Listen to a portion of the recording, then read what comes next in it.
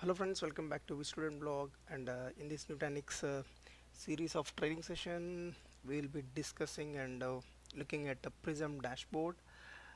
So let's go to our uh, Prism dashboard. So we logged in with our ID account, and we are using hypervisor AHV, Nutanix AHV, and this is a community edition. So this is the home screen, and where we have four columns here, this one we are able to see four columns, and each column will specify to a particular thing. So first column is to provide the hypervisor summary and Prism Central version, and like though we didn't configure Prism Central, so if you click here it will provide an option to create a new instance for Prism Central, or if you already have a Prism Central instance you can connect to it using the second option. So we will deploy the Prism instance in our upcoming videos. For now we'll discuss on the things what are there. So this is the storage summary, where we can see two options, one is physical and one is logical. So physical is what the available storage, and logical is one logically available. So we most of the time we should look at the logical storage availability when you provisioning the space, or when you provisioning the volumes or containers. So coming to the VM summary, like you are able to see only one VM. So if it is a production, you have tons of VMs where we can see the status like power on, power off, suspend, pass status. You can able to see the list of the number of servers here. And coming to the hardware summary, you are able to see host and blog, host and block. So here, like this is here where here we are able to see community edition, but in production we will be able to see the actual server model which we are using. So we'll discuss about what is host, what is blog, and what is the server models we use. So let me take you guys to this slide. Let's see what is this exactly. So looking here, like this is NX3460S G6 model. So now looking at this, if nothing is mentioned, it is difficult to identify what model and how many processors, how many nodes exist in this server, and what is the processor generation, and what is the make. Okay, so the first block says what company, like what hardware vendor is this. So you are able to see NX, that means Nutanix, but Nutanix doesn't manufacture any hardware, so they are using super micro hardware. So for now negative hardware is super micro for Nutanix, uh, and second block is for product series. So if you see here, like these are the available series 1000, 3000, 5000, 8000, and maybe we have another latest models available in the market. So and the fourth block is for number of nodes in the chassis. So if you see like quantity 1 2 3 or 4, it's like that. And the fourth block is for chassis form factor, like if you see here, it indicates 6 is equal to 4, and TU size, TU sorry 2U is a chassis size.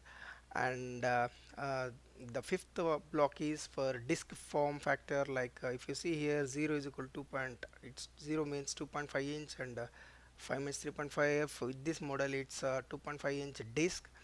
So this is the variant, like if you see here, C for capacity, S for single CPU, and G for GPU. And this is for CPU generation, like G6 means like 6 generation Skylake. So that is the model of generation model. So looking at this, I believe you would have got an idea of looking at the model. You can identify how many what model is this, what hardware is this. So definitely I believe this is helpful. So apart from that, I just pull some information about the available Nutanix hardware platforms here. If you see here, 8035G8 is of 2 TB max memory with 32 cores of CPU and almost 87 TB. It's a monster. Okay, if you go here, it's more like double the size of this one. So like 8155G7 is also same each for 200 TB. So these are the models of compatible Nutanix hardware. And if you go to third party, you have a couple of vendors available, like vendors and their server hardware, Cisco, Hitachi, HP. Like you can see tons of hardwares. And once you click on the availability hardware compatibility list, it will obviously take you to the right URL to see the list of servers. So Cisco, this is all the servers compatible with the Nutanix platform, Nutanix hypervisor. So you can go through this and you can purchase the required hardware. Okay, so this is about the particular hardware summary and hardware model. So this is not production, so obviously it is not listing here, or else you would able to see this.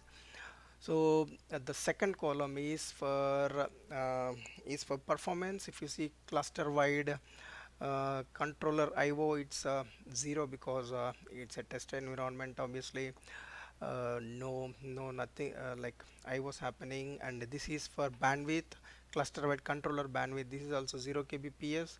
And this is for latency, uh, it is 0 milliseconds. There is an calculation for this. If uh, the latency, cluster wide controller latency is below 10 below 10 milliseconds, then it is considered as excellent.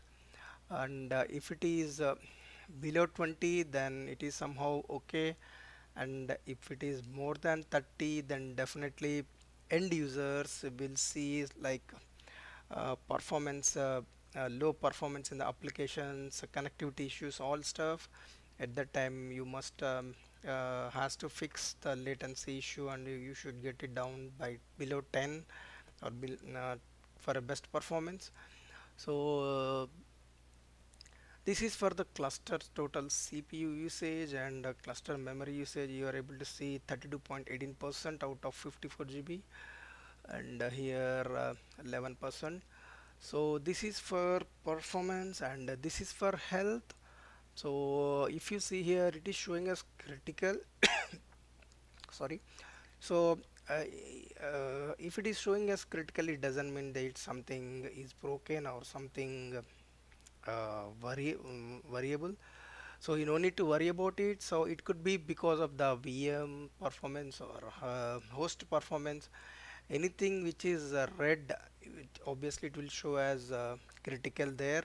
So no need to worry about it. So my host is showing red. That is the reason that is showing as critical. Once it is fixed, then it will be showing as warning, because cluster service is also having some issue. So uh, so so nothing need to be worried about. But is this data resiliency status should be always okay, and fault domain is block, and fault tolerance should be 1. And if it is showing critical, then you must has to fix it, or you have to submit a case with Nutanix and take help of them, and you have to fix it. It should not be critical in production. Ours is a lab, so that's fine. We don't have any issues. Okay, and even going forward we'll fix it.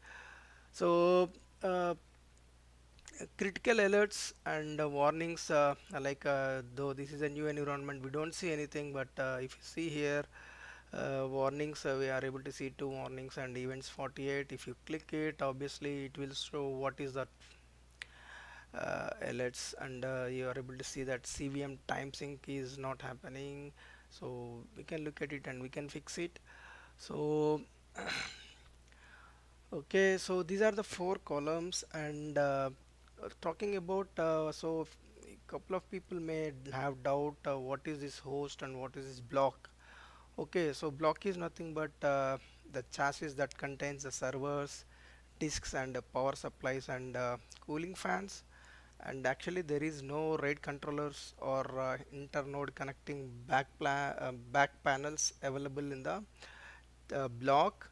So it's like each block may have 1 to 4 nodes. So and they and if you're talking about and even for each chassis, they have the two power supplies per chassis, so that one supply fails, obviously the redundant second one will take care of it till it got replaced. So if you see that host, host is nothing but node. So it is the collective name for single server, and it comes with the disks, and it comes with the disk, and it is also referred as a node.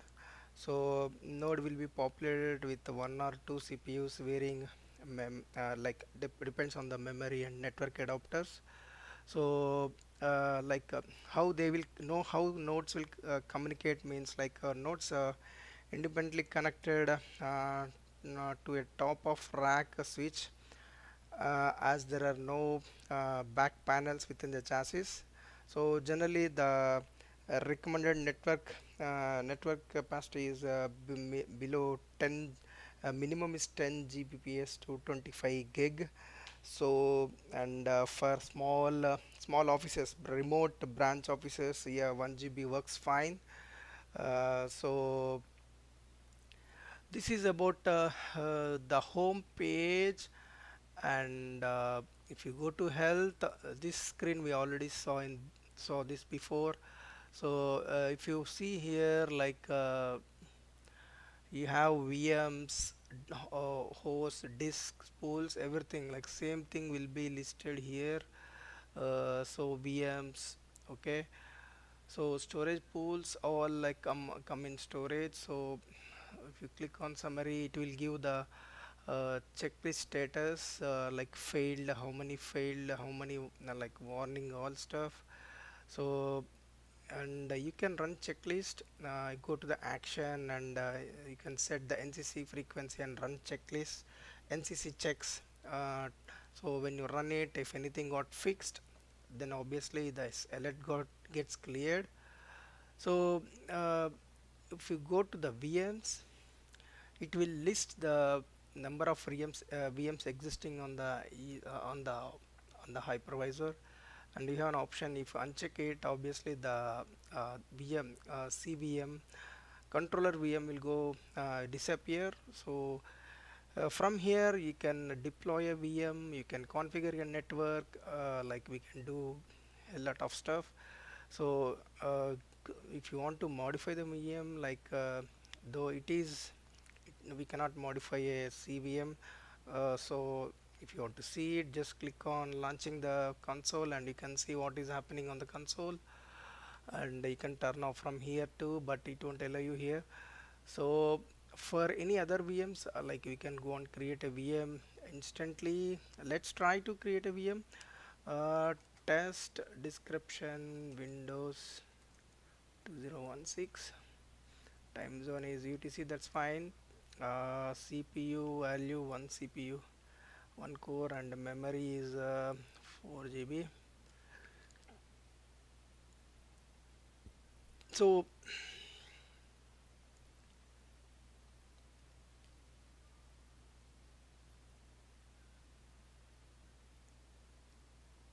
actually we need to create VLANs, all stuff is nothing is done. So yeah, we'll look at it in the next upcoming videos, how to create a VM. Before that, network, all stuff we'll create and we'll proceed with it. So for now, like if VM exists, if you right click it, you will have option to update. When you click on update, you can add memory or add a CPU, add hard disk, everything options, adding NIC, you will pop up. So we'll see it in upcoming videos. So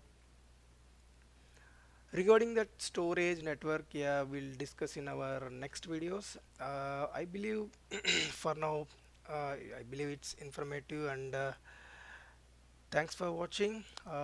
Please do subscribe my channel and like my videos. Any suggestions or queries, please reach out to me on vstudentblog@gmail.com. Thank you. Bye bye.